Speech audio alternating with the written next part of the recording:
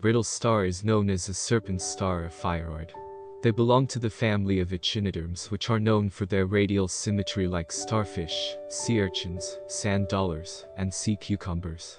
Over 2,000 species of brittle stars found across the oceans today. These creatures are found in varied colors such as red, white, or brown. Usually they have 5 arms, which can grow long, up to 60 centimeters, in the largest species. The central disc of brittle stars can be 3 to 8 inches in diameter. Their mouth is on the underside of the disc, which has 5 toothed jaws made of skeletal plates. They do not use their tube feet for movement, but instead use muscles in their long, thin arms to go around rocks. Brittle star are nocturnal passive suspension feeders. They lift their arms from a rock crevice to get the floating particles to its mouth from its arms. They will use their vertical row of teeth, along with a group of tooth papillae, and 2 pairs of tube feet to eat food.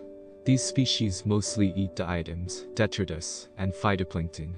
It's are also scavengers looking for dead materials and small animals. The brittle star is prey to many species of fish and other sea creatures.